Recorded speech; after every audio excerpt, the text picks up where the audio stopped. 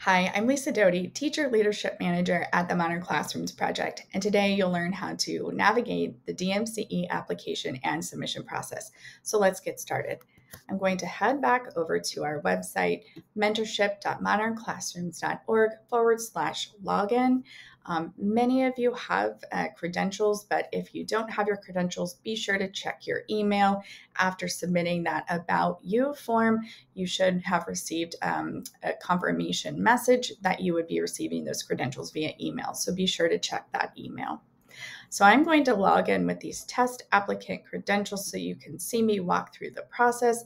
I'm going to go ahead and log in, and I will have my Leadership Pathways course right here. If your nav bar is open, your screen may look something like this, but I have mine hidden. Nevertheless, I'm looking for Leadership Pathways to get started on that application. So once I'm in Leadership Pathways, here's what I will see. Parts 1 and 2. Part 1 is where I will actually begin the work on my submission template. In that confirmation message, when you submitted your About You form, we offered a submission planning template that some of you may have begun to curate your artifacts of implementation.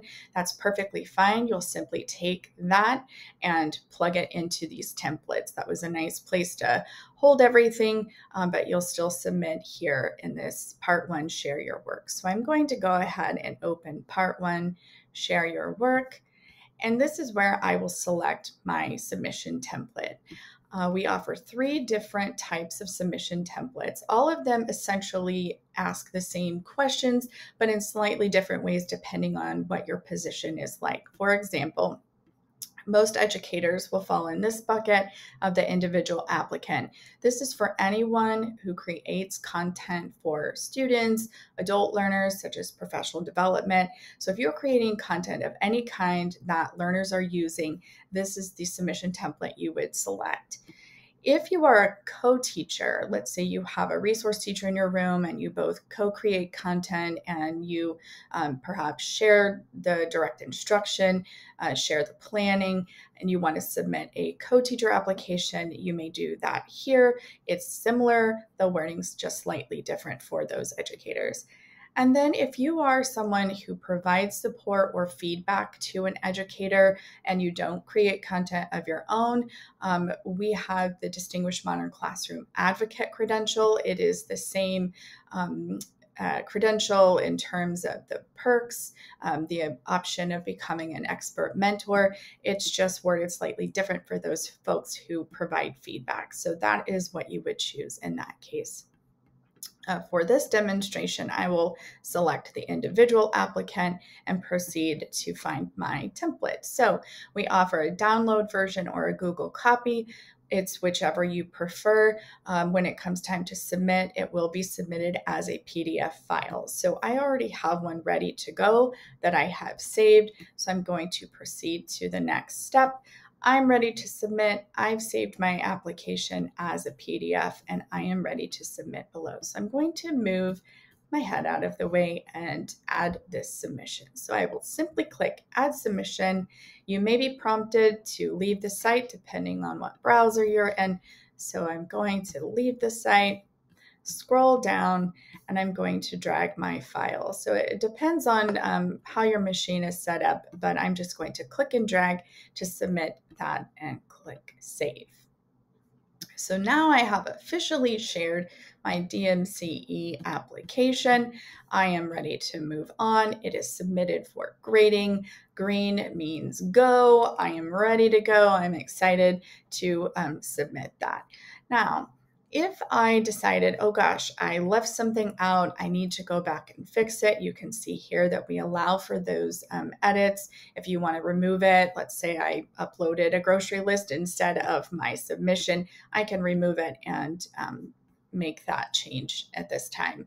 If for some reason you encounter any difficulties and you feel like, oh goodness, I can't move forward, please don't hesitate to email us at credentials@modernclassrooms.org. We are happy to troubleshoot if you are having difficulty in the platform.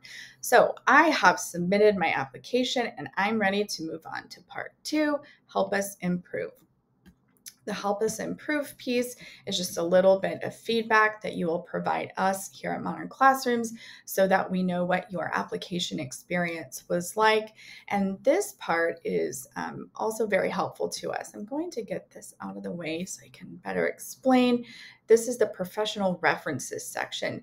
It is a challenge to get into every single classroom, and the best way that we know how implementation is going is through your portfolio work as well as through references. So you will provide 2 professional references from those educators or folks who are familiar with your implementation. So you'll put their first and last name and a good email for them, and then we will take it from there. We will send them a brief survey. They'll give us a little bit of information, how they know you, and what they know about your implementation. So it's a very quick, short questionnaire that they receive, and we will take care of sending that. Your application will not be considered complete without these 2 references, so be sure to get those in because we can't wait to hear about all the great things you are doing in your classroom.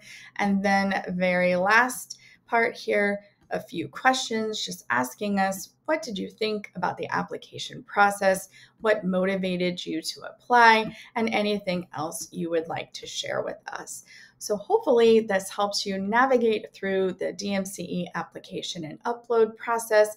If you have any questions, please do not hesitate to email us at credentials@modernclassrooms.org. Thank you so much for applying. We can't wait to see your work.